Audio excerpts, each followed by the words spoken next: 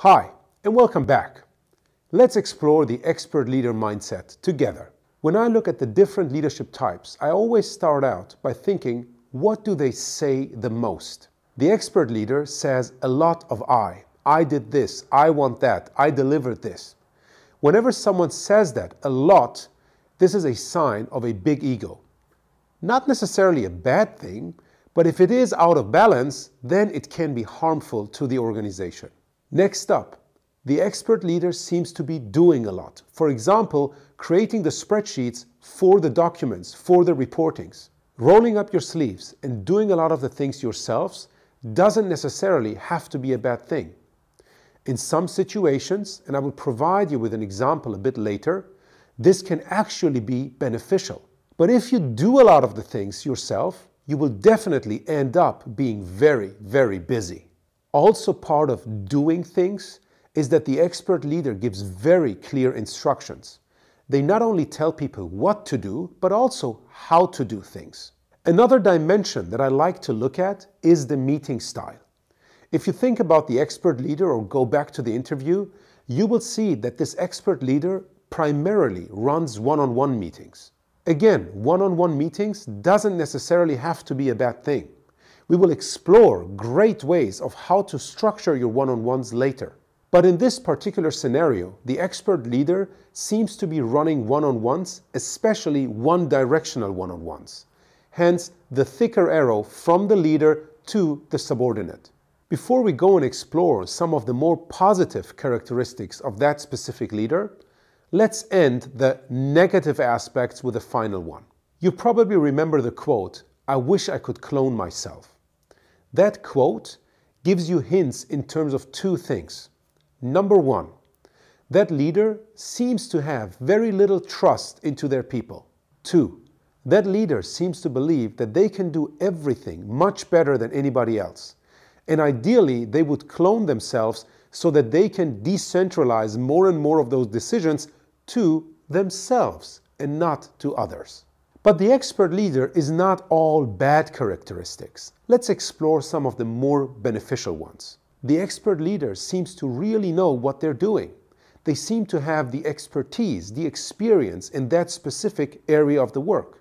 The expert leader is also someone that gives very clear instructions or is willing to do a lot of the work themselves. They're not someone who just lays back and tells other people what to do. Further, the expert leader seems to be very passionate, very energetic with regards to the organization. And they try to get everything right in order to make the organization succeed. And finally, the expert leader appears to be a great problem solver, someone who is really focused on the most important tasks at hand and really delivers those things. I hope this brief overview gave you a much better understanding of the key characteristics of the expert leader. But before we depart and before you go and read the interview with the achiever leader, I have another question for you. In what situations do you believe would an expert leader succeed? Take a few moments, maybe even pause this video, think about it and write it down. Once you've written it down, come back and watch the remainder of this video. So now that you're back, let's explore this question together.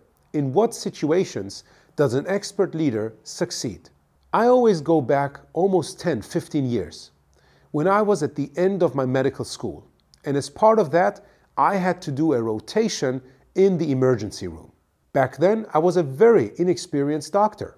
In fact, I was not a doctor yet. But in that emergency room, I had some things that I could already cover. For example, if someone came in with a cut on their finger, I was able to basically stitch it and get the patient out of the emergency room again. But imagine, a patient comes in with all the symptoms related to a heart attack. Pain in their left chest, shortness of breath, all of those things.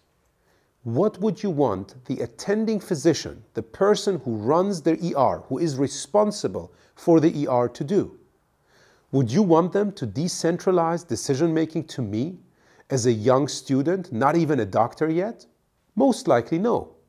You would want that attending to roll up the sleeves and save the patient's life. You would want that attending to serve the patient similar to the expert leader is serving the organization. So when we think about that particular situation, there are a lot of things to consider. Number one, it is a context of crisis. Number two, everybody else in that emergency room does not have the expertise in order to do the critical job, which is to save the patient's life. I want you to keep this particular example in mind while we explore the other two types of leaders. And we will come back to this example when we look at the overall leadership agility model. See you in the next video.